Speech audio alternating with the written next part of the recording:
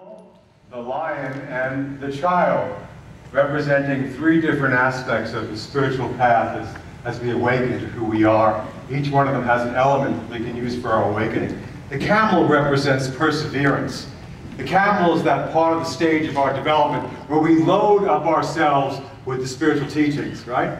We walk into a Science of Mind church in 1972, and Maureen and I load ourselves up with the teachings of Science of Mind. We take all three different classes. We absorb every prayer technique, every meditation, every Course in Miracles book we can get our hands on. We're just filling ourselves up with these teachings, learning that there's a much deeper place we can live from than where most of us have spent our lives up until that point. This particular part of the stage of our growth is sort of the where we begin to work with our mind, and we begin to realize that we do not live life from the outside in, we live life from the inside out. Things are not happening to us, they're happening through us. We co-create, we're part of an energy flow that moves through us. During this time, we load up our camel for the teachings and techniques that we will need to go through the difficult times.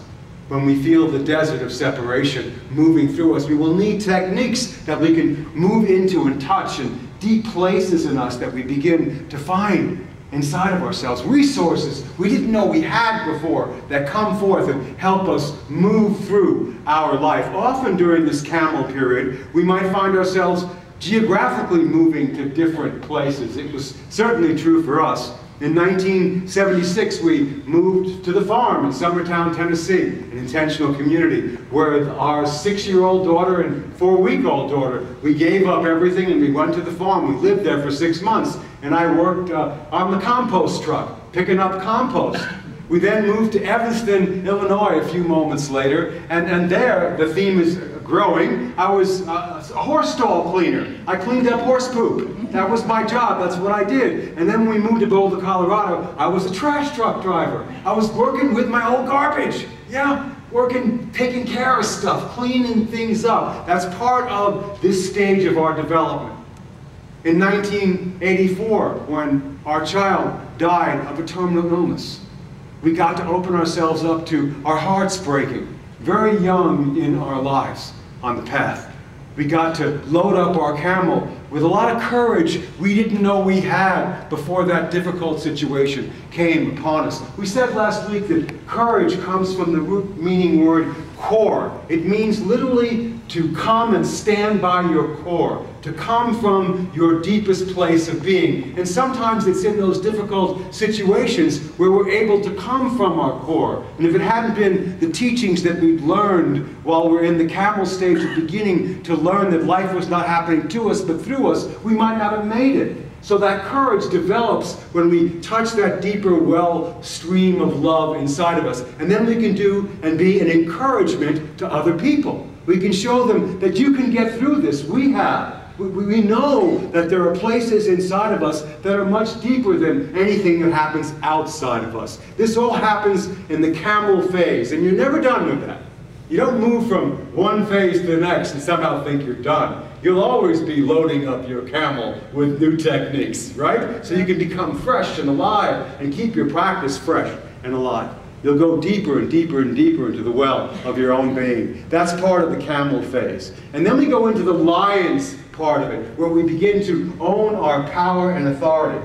I thought I'd pull out a Charles and Myrtle Fillmore book, since I haven't quoted from the Fillmores in a long time. I'll let you know that the Fillmores are one or two people who formed the Unity movement. They're still around. Then they're still around too, yes, they're right here, right now. And this comes from The Revealing Word, a metaphysical Bible dictionary. And it says in the lion part about Revelation 5:5, "And one of the elders saith unto me, Weep not, behold, the lion that is the tribe of Judah, the root of David, hath overcome to open the book and the 7 seals therein." Don't get me started on the 7 seals, which are the 7 chakras in our energy system. The root of David, the lion's roar, coming from that place of authority, begins the journey of awakening when we step up to the plate and have courage. It says, in Fillmore's interpretation, the lion symbolizes courage, fearlessness, initiative in life. We must have the courage to enter fearlessly into the overcoming life and into the understanding of things not just seen, but unseen. Not just the things that we like, but the parts that we don't like. That lion's authority, when you speak with that lion's authority. It is said that in the zoo, even in captivity, when the lions roar, when one lion roars, all the other animals are silent. Do you feel that? One powerful presence, speaking and roaring from a knowingness, quiets everything. It is said that when the Buddha moved from being just Siddhartha or a man, but became awake to the Buddha nature, when that awakening happened, every lion in every jungle all over the planet roared simultaneously, and the whole planet was quiet. Isn't that an incredible image of that kind of power and authority when you and I speak from that? It said that Jesus is one who spoke with power and authority. When he spoke, the world was quiet, the world listened. We learned to deeply connect to that kind of power and authority inside of us when we do our work with the camel. We load ourselves up with techniques, and then we begin, when we speak, to speak from a place of fearlessness and courage. Speaking not just for myself, but speaking from the presence of God within me. That is a huge, powerful moment when we speak with that kind of authority, is it not, in us? That's the lion in us. And then we come back to the innocence of a child. And in the Bible, in Mark 10:15, it says this about our children. It says this, that childlike innocence. Truly, I tell you, whoever does not receive the kingdom of God, which is called in Aramaic, the queendom of Allah, which means the queendom of oneness. That's where it comes from the Aramaic, of God. The kingdom of oneness, as a little child, will never enter it.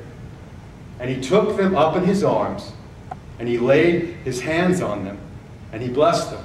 And I bet he was blessed by them. It's a return to that place of original innocence, that childlike innocence, not childish, but childlike. I've just had the gift of having two 8-year-olds with me in my house. My granddaughter is here, you saw her come through the doorway, and her friend Nicholas is with her as well too. And it's so fun having them come. Initially there's kind of a resistance, oh, the kids are coming, there's so much work. No, there's so much joy to have them around. They come and it's like, let's just have a great time. Let's do it. Let's enjoy life. Let's throw the frisbee. Let's play a game. Let's dance. Let's do Zumba. Let's do life. We went to the beach yesterday with them. And when they enter into the queendom of Allah, the queendom of oneness, when they come to the beach, they've got their buckets and they've got their little backpacks on. And it's like, look at this beautiful day. It's the beach. Let's go swim. Let's go boogie board. Let's have a great time. And then right behind them going, I love being with children because they're innocent and holy and in wonder. A childlike innocence that we bring to our teachings and to this moment are so powerful. They propel us to return to something we've left in our adulthood, thinking we have it all together. That childlike wonder and innocence of being young again. The Buddhists call it Zen mind, beginner's mind. The Christians call it, for unto us a child is born. In the Hindu tradition, it's the flute. Krishna playing the flute by the milkmaids. Yes? It's that sense of presence of being alive today. Enjoying everything there is to enjoy about life. Coming back into the moment over and over and over again is a great spiritual practice. And it's one we'll be engaged in the whole part of our lives. It's not just having a whole bunch of techniques and principles in the camel stage or speaking with authority. It's being childlike and innocent at the same time that opens up the heart. My encouragement for this particular teaching today comes from a very dear friend named Carl Anthony. Most of you know Carl Anthony. We speak jokingly, Carl's the only person I know who has a bigger ego than I do, next to Barry Dennis. The three of us are pretty equal.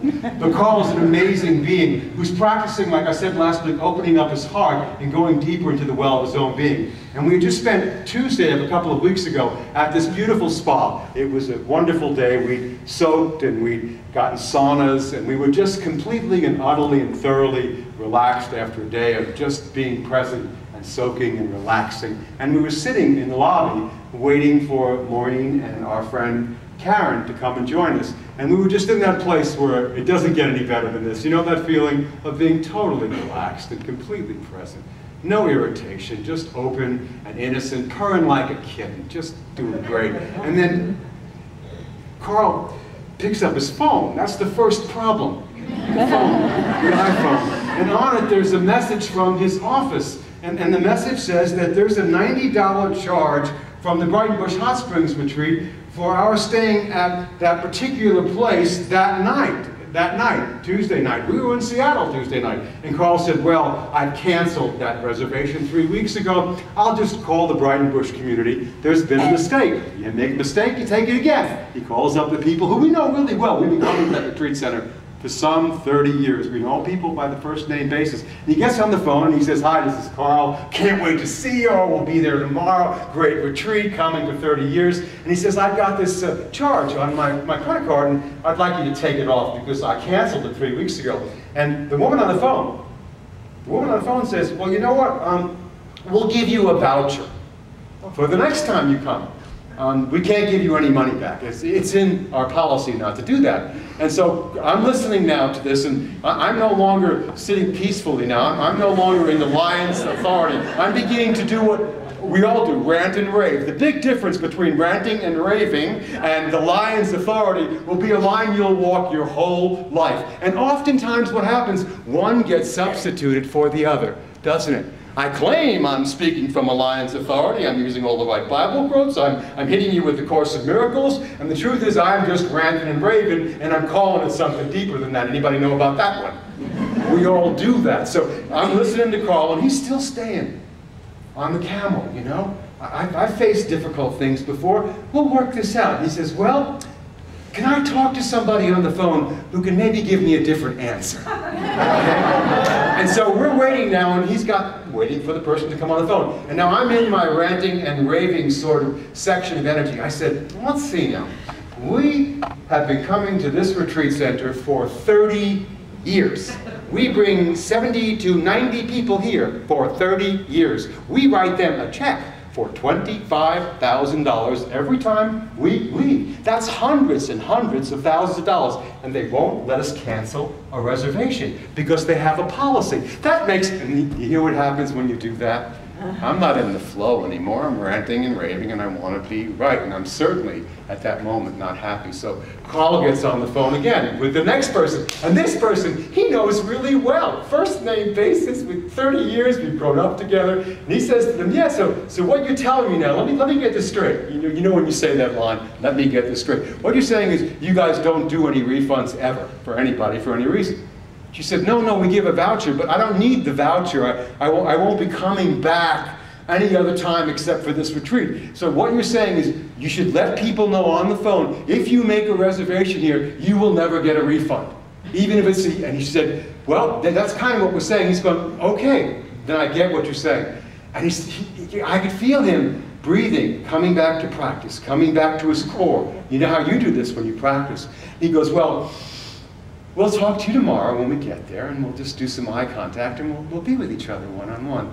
And she said, have a wonderful trip. And he said, I will. And she goes, I'm sorry, for this inconvenience, but the truth is, it's really not our problem. It's your problem. Whoa. And the truth is, that's true. It's not anyone's problem. It is your problem. Period. Right or wrong doesn't matter. It is your problem. We were fine 40 minutes ago. Now it's our problem because we have made it our problem. I've made it a problem that now must be solved. We get off the phone and we're laughing and we're crying and we're gnashing teeth. We're staying centered. And we play it out for a while. You need to play it out for a while. You don't just get over it very quickly. Sometimes for me, I need to act it out as if the illusion I'm involved in was true. So for a while we rant and we rave, we play charades, we go back and forth, and then we pretty much play it out within 2 hours. That's a miracle. Within 2 hours, by dinner time, 4 hours later, it's like, it's just money. What difference does it make? We'll treat it as a tithe. We'll give the voucher to somebody else. And I'm really fine until Carl tells me, oh, by the way, I didn't tell you. It's also going to be on your credit card as well. That's $90 for Maureen and $90 for me. That's $180 on my credit card. It was okay when it was Carl's problem, but now it's my money.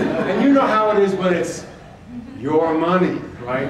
And there it was again. You want to come from your core, stand by what you know to be true, or do you want to get all caught up and wrapped up again? The choice is always before us.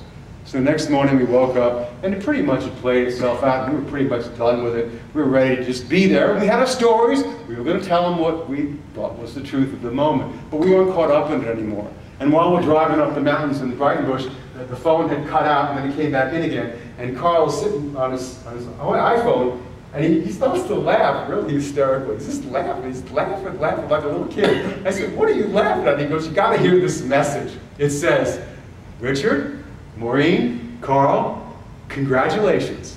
All charges have been dropped." All charges have been dropped. Do you feel that? What if you knew that that was true about you and your life? What if you knew that when you got to the doorway and you walked in with your guilt and your shame and your blame, what if you walked in and said, "All charges have been dropped"? The charge was your energy, bleeding in separation. Welcome back home again. What if we lived out of that place of innocence? Yeah, you are holy, innocent, guiltless and shameless and worthy of all the love that Cameron knows is true about us, right here and right now, to begin to live from that place. And the charge is in you. And you are in charge of one person's consciousness at a time. And that happens to be whose? Yours. All charges have been dropped. You are innocent, held forever pure in the holy mind of God. Yes? Beautiful stuff. I love it when I can live out of it. So that was Carl being an encouragement to me, coming from his core. And that would have been enough. He was being holy enough already, staying centered, being in the Lawrence authority. But it happened again a couple of days later. Have you noticed it does that? We're in the car again. We're on our way, this time to a Monday night. We'd already been at the retreat. We're spending one night at this retreat center because we were both leaving, Maureen and I, and Carl, from the Portland airport. We came into Portland, we leave from Portland, and Carl's on the phone, and he goes, confirming his reservations, "Oh my God." You know the OMG? Oh my God. How many of you say that? At least 10 times. Oh my God. Or, oh my God, too. Oh my God. Or, oh my God. Oh my God. It turns out somehow my reservation for leaving isn't from Portland, it's from Seattle. 5 hours away from where we're going to be staying. Oh no, and now we've got to either get the card and $150 to rent a car, or $300, or change my reservation, and we're back to oh my God again. But again, I've been through this before. We just went through it yesterday. You've been through things like this before. What techniques did you use to get through it before? Guess what? You can apply them again. And he just goes, "Okay, I will call and speak with someone." And he gets on the phone, he gets, "Hi, this is Carl Anthony." And what he says is an amazing teaching. I don't want to leave this out. I have to bring this in. He says, in that moment, he says, "I have a situation. I'd like to change my reservation from Seattle to Portland. Can you help me with that?" Yes? Not, "You won't believe what happened. I made this terrible mistake, renting and raving, and oh, it's just awful, and I don't have the money. How much is it going to be? And I really don't want to pay this thing." That's pleading. That's begging to God. "Oh my God, please help me. I can't believe it. I've got this thing going on in my body, and my relationship's falling apart, and I have no money." Ah! And you put that out, and guess what comes back? Ah! When you speak and say, "Here's clearly what I need in the moment." That's power and authority. That's the lion's roar. "I have a situation. Can you help me with it?" Do you feel how that engages the universe to help you? "Yeah, can you help me? I need to just do a very simple thing. I need to change a reservation from Seattle to Portland." And the woman says, "Well, let me find out what I can do for you." Carl gets off the phone. And he doesn't speak about it again until the phone rings a half hour later. And the woman calls back and says, "Mr. Anthony, we've changed your reservation for you. It'll be a slight $150 change fee," which wasn't a whole lot, about the same as a car to rent it to go that distance. "And we've upgraded you to first class." Now, I like the happy ending. I like to say, "Well, you just do this, and you do that, and you do this, and then that will happen." But the truth is, if you can understand what the truth really is, it doesn't matter what the outcome is going to be. You have touched something inside of yourself. And what the outside does or doesn't do is not your concern. You are just in the presence of something much greater. Less summation, I'll stop screaming at you. I know it's late, it's been a long Sunday, but I had to get that all in because I think this is just amazing. The end of our suffering will be to arrive where we started and know the place for the first time. That's the childlike innocence of coming back to the moment over and over and over again. Right here and right now. That's the childlike way of seeing what's in front of you and enjoying it. Eating what you're eating and enjoying the meal. All charges have been dropped. You are innocent of all you have held against yourself or others. So here's another voucher to use for your next visit to the kingdom and queen of oneness. Yes, here's the voucher. You can use this again. You've used it before. And finally, our last little bit of it. The camel, from the camel, we learn perseverance that allows us to deal with the manual labor of working with our minds. Affirmations and denials and meditation and mindfulness practice. You'll never stop doing that. That will be the reserve that you'll build up when moments come where life gets difficult. 2, the lion. We learn to speak from a powerful place of inner authority and strength. And we also learn to distinguish the difference between the ego's ranting and raving and the lion's roar. 3, from the child, we learn to turn our lives over to the innocence of our own pure heart. And then Jesus Christed consciousness, when everything's in alignment with you, says, bring this child unto me. And he places your innocence on his lap. And he blesses that innocence. And he is blessed by it. When you do these practices and bring yourself to this moment over and over and over again, you do exactly the same thing. It's a first-class operation when you're in touch with the beloved God of your being. Practice well. Practice deeply, not just for yourself, but for the benefit of all beings everywhere. Namaste.